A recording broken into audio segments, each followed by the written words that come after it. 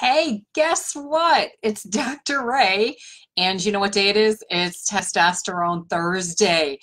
Um, I have enjoyed a few of the little emails that some of you have sent to me. I won't mention any names because I know it's a touchy subject for a lot of you guys, and I don't want you to feel like it's a touchy subject. Some guys have even mentioned it's kind of weird that a woman is involved in this, but you know what? I don't look at people seeing male, female, I just see chemical reactions. And ironically, because I view things that way, sorry, itchy nose, I've been able to spot things because I'm a little bit more detail oriented than most people, been able to spot things before they're huge and a major issue. Come on, you know summer's coming and you want to feel great.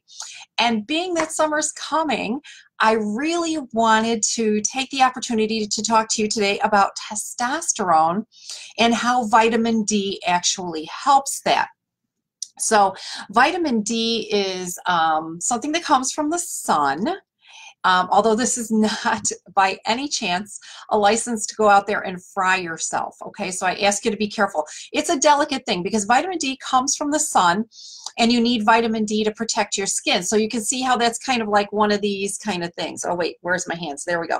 One of these kind of things. So we want you to get some vitamin D.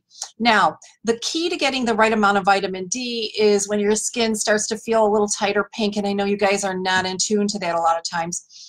Then get some sunscreen on. But get some sunscreen that has zinc oxide in it. Zinc, ooh, there's a nutrient for you, so that you do not increase the chemicals in your body. Remember, we need to detox too, part of what happens with testosterone. So sun exposure, maybe some of you can take 20 minutes, direct sunlight between, 10 and 3 kind of thing. Some of you, not so much. Some of you can take like an hour or two before you, have actual pinking of the skin.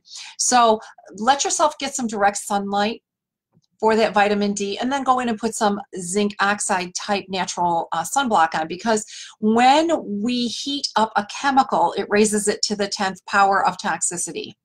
Ooh, who wants that? Not me. I'm trying to keep it clean, right?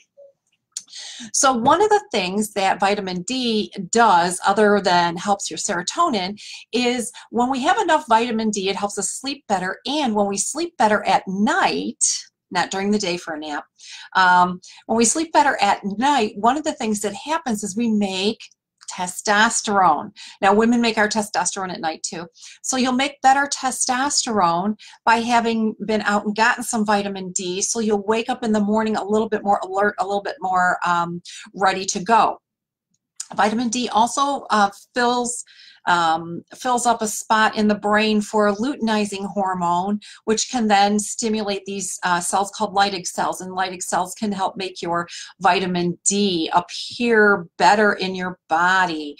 So right now, today's a really gloomy day in the Chicagoland area. It's kind of rainy and 50, so we all know what that feels like.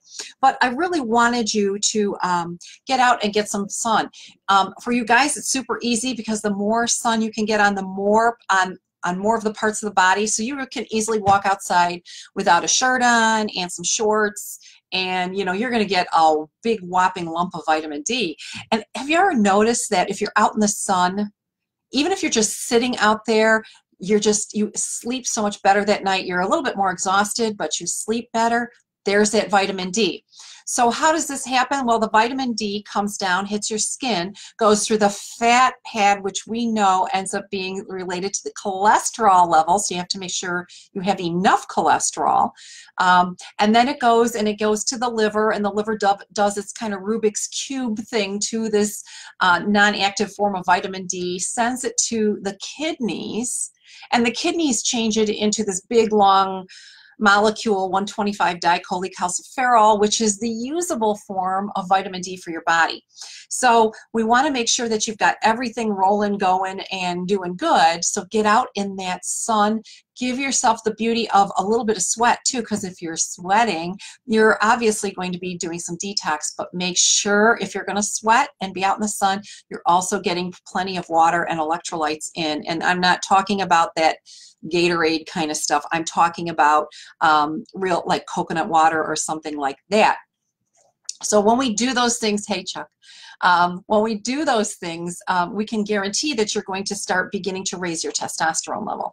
So raising your testosterone level is, yes, I know it's for the act of sex. I'm not stupid, right? I'm older than I look. I know, but I want you to be able to think clearer. That's why a lot of people, when they're out in the sun in the summertime, a lot of people have a lot better mental capacity. They have a lot better, let's get up and go do something. Let's go take a hike. Let's take a bike ride. Let's go swimming. Let's go here. Let's go there. It's because they're getting the nutrients from the vitamin D. So this week's Testosterone Thursday tip is get your vitamin D. I'm also a fan of pills, but I prefer you get out in the sun and the fresh air and give your brain a break. This is Dr. Ray with Olive Branch Wellness Center. Give us a call, drop us a note, send us an email with your questions. What is your biggest concern about vitamin D, or what's your biggest concern about testosterone?